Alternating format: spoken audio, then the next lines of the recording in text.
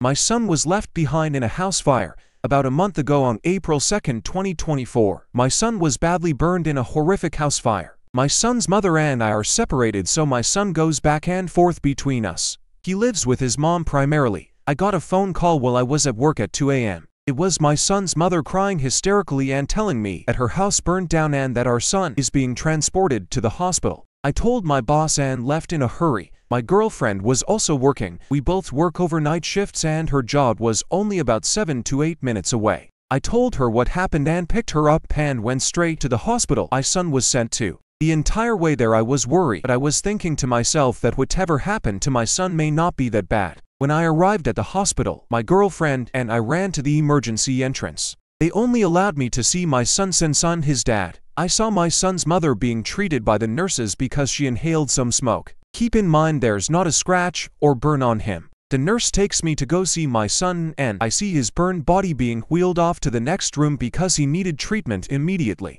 My son has third-degree burns on 80% of his body. When I saw his little body laying on that bed, I lost it. I couldn't believe my eyes. My son's mother, her boyfriend, her sister, her second son and my son were in the house the night of the fire. All but my son made it out of the house. The boyfriend has burns on his face and right arm only. My son's mother claims to me that her boyfriend went back in to save our son. However, she told my girlfriend that my son ran out of the house by himself. Her stories have been very inconsistent, so I don't believe a word she says. I'm heartbroken and furious because my son's mother made it out of the house with not a single burn, yet my son has third-degree burns all over. How can I not think that he was left behind?